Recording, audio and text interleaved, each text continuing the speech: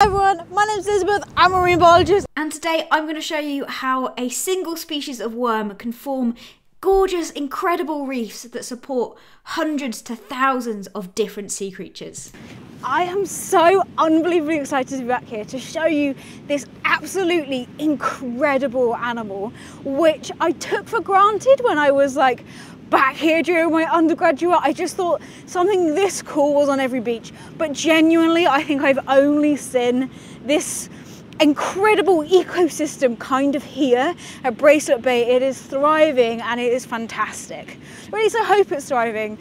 That is in context of me seeing so much of it today and being very, very excited. This is a Sabellaria reef. Now, it sounds really cool, sounds really mysterious. It is a worm. Now, I know you're thinking, a worm? You big this up so much. No, this is incredible.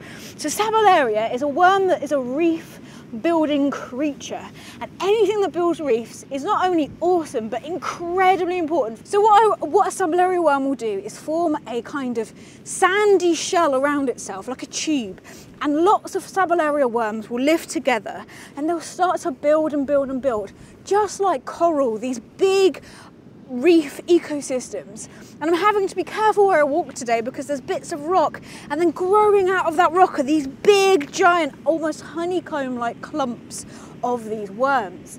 Now, anything that's an ecosystem engineer is what it's called. Anything that builds its own kind of habitat, home, builds these big structures by itself is called this ecosystem engineer. And the reason that ecosystem engineers are so incredibly important is that it's not only providing a home for the worm itself, but a home for probably tens to hundreds of other creatures as well.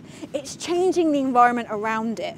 In between all the little tubes of sand and these big structures that it's creating, there are things living on it, bits of seaweed, bits of sea lettuce, bits of lava. So if anyone in Wales likes some lava bread, there's some porphyra growing on that, which is lava, which is the seaweed that lava bread is made from, a proper Welsh delicacy. If you're over here, give it a whirl. I'm not going to say if you'll like it or not, give it a whirl. But it's also changing the dynamics around it. It's providing kind of caves and coves and bits of shelter for animals and places animals can hide.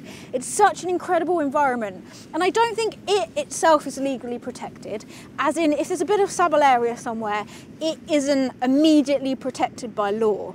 But it is really used as an indicator to help convince, show, share, provide the importance of an ecosystem, provide the importance of protecting an area. So if Sabellaria is involved, then people that are looking at policy and protecting our seas are immediately going to see this and see the benefit of having it here and why it needs to be protected. And I just love it so much because inverts are amazing and awesome. Things like that backbone, wiggly worms are the best. And I'm so glad that this is here as an example of just how important a single animal, and something that maybe someone would have gone, oh, just a worm, but how important and incredible that is, and the knock-on effect that can have for the whole of the rocky shore and for the whole of this coastline. Yes, go Sabellaria, high five.